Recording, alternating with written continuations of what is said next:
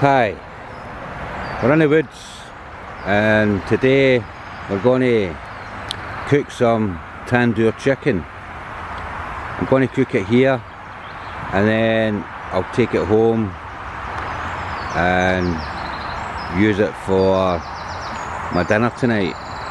So it's about 7 in the morning and I'm doing this before I have to go to work.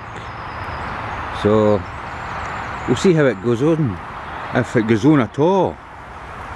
So once this lot burns down, I should have a good amount of coals in it and I can start barbecuing.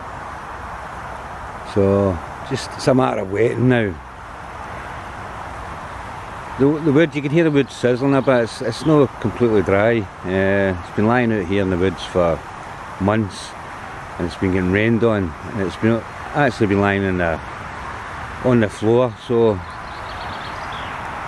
it's not as dry as I'd like it, but it's working. So we'll see what like it is when we start cooking.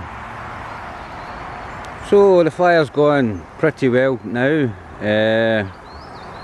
Just need to let it burn down a bit. Well, a good bit, and then I'll get the chicken going and we'll see what that looks like. A woman just passed me with a dog there. She must have been wondering what I was up to. Anyway, let the fire burn down. So I've got the chicken going. I've not got a lot of time, so I need to just crack on. Flames only died down properly, but I've got work to go to soon, so I need to get this done. So it's looking good, smells fantastic,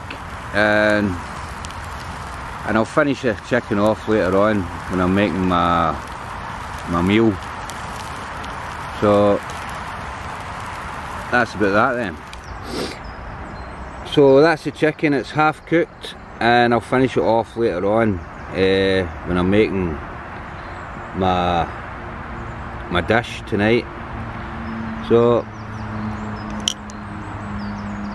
I don't want it to be too cooked, or it'll be too dry when I heat it up again. So it's just about right.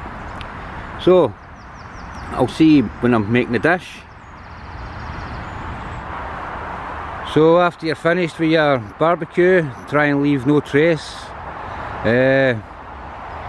Be as inconspicuous as you possibly can. Take all your litter with you, and bon appetit.